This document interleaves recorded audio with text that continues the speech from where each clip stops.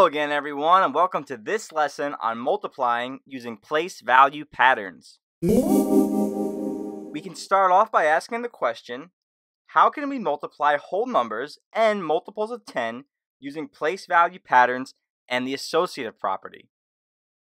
And before we get into any examples, let's quickly review the associative property and what it means. When we have three numbers that we want to multiply together, let's just say 5 times 2 times 3. Now in the current order, we'd start off by multiplying 5 times 2, which we know equals 10, and then multiplying that by 3, and 10 times 3 is 30. Now if we were to change the order, in this case we would multiply 5 times 3 first, which is 15, and 15 times 2 also equals 30. And again, if we still change the order of these numbers around, we would do 2 times 3 first, which is 6, and then 6 times 5 again equals 30. So the associative property states that the order of the terms does not matter when you're multiplying real numbers, which we could see in this example where the order of the terms did not matter since the product always resulted in 30. And we are going to continue to look at the number 30 since it is a multiple of 10. We can say that 30 is equal to the number 10 times 3. Or in terms of money, we can think of $30 as 3 $10 bills. So we can continue to extend our thinking here to the idea of place values. 30 is a 3 with one zero digit, and we can think of it as 3 times 10. 300 is a 3 with two zero digits, and we can think of it as 3 times 100. 3,000 is a 3 with three zero digits, and we can think of it as 3 times 1,000. So we can see how the place values, in this case the zero digits, correspond. Cool. So let's go ahead and start our first example where we want to multiply 17 times 10. Now, we can think of this as laying out 17 $10 bills and figuring out how much money that would be. So 17 tens would equal 170.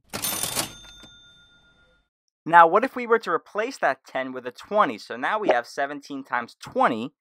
Now, instead of 17 piles of 10, we have 17 piles of 2 tens, since 2 tens equals 20. So we can rethink this product as 17 times 2 tens, since 20 and 2 tens are equivalent. And 17 times 2 tens is 34 tens, since 17 times 2 is 34, and 34 $10 bills would be $340. Oh yeah!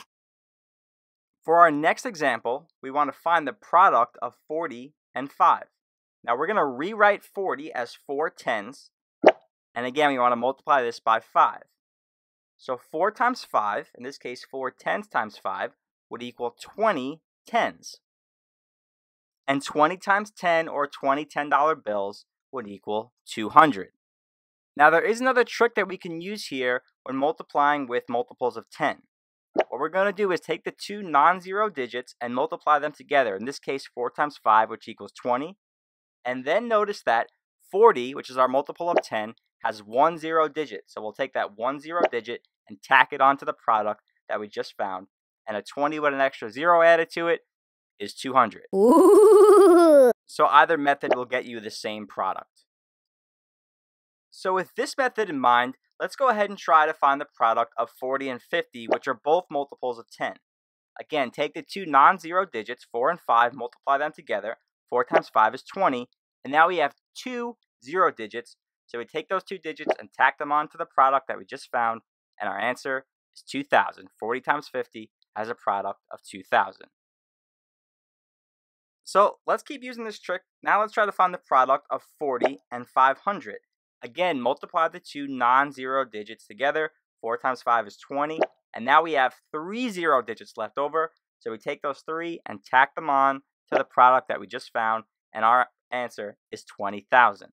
Now the last thing that we're going to do is use that associative property as a method of finding and understanding this product for the same example. We can think of 40 as 4 times 10. And we can think of 500 as 5 times 100. And again, we want to multiply these two numbers together. Now, since we're multiplying here, the associative property allows us to change the order of the numbers here. So we can take that 10 and 5 and we can switch them around and then multiply this out much easier. Now over on the left side, we have a simple product of 4 times 5, which we've done several times before in this lesson, and we know is 20. Over on the right side, we have 10 times 100, which we know equals 1,000.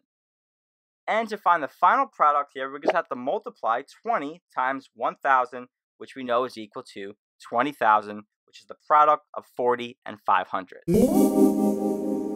So it's super important and helpful to not only be able to recognize these patterns, but to really understand them, because it's going to give you a greater understanding of number sense and will help you in future mathematics. So thanks a lot for checking out this lesson. Peace!